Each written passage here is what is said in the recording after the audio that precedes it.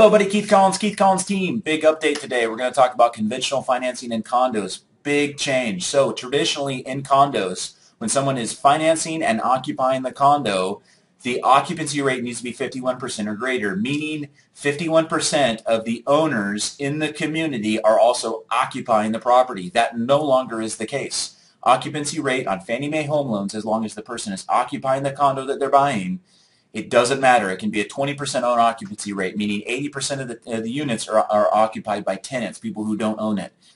They're traditionally a big problem here, at least in our local Placer County area, Sacramento, Dorado County.